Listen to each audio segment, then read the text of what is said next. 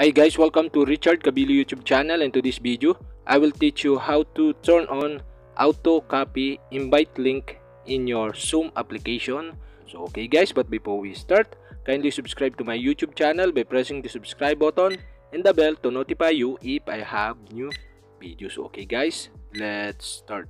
You all have to do is go to Zoom application in your mobile phone. Okay guys, go to gear icon on the lower right side on your screen.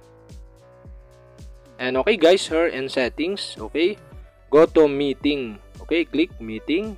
And okay guys, here in meeting settings, okay, scroll down and find the auto copy invite link. So okay, you'll have to do is turn on the auto copy invite link in your Zoom application. So okay, and okay guys, after you turn on this, okay, automatically copy invite link once the meeting start. So okay guys, that's it. And okay guys, if you have a question, kindly comment below, and don't forget to hit the subscribe button and the bell to notify you if I have new videos. So okay guys, thank you for watching.